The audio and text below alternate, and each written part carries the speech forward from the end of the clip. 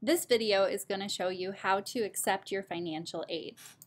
You'll start by entering your PID. This number is found in the email that was sent to you letting you know that your financial aid award was ready to be reviewed. You must enter a capital P and then all of the numbers that are part of the PID.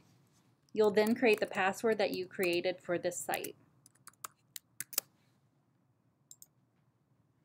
Once you're logged in, you click Menu at the top left side of the page and then choose the first option, which is Accept Awards. There are terms and conditions that you must read and agree to before you can view your aid. Once you've viewed and agreed to these terms, you will hit Submit and you'll see your financial aid award. Blaze the Dragon qualified for the Performing Arts Scholarship, the President's Scholarship, as well as the unsubsidized loan. If he would like to decline the loan, he would simply change it to Decline and hit Submit.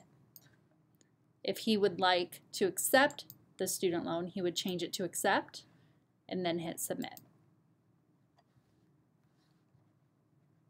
Once the drop-down box is gone, the aid has been accepted or declined, and you are all done with accepting your aid.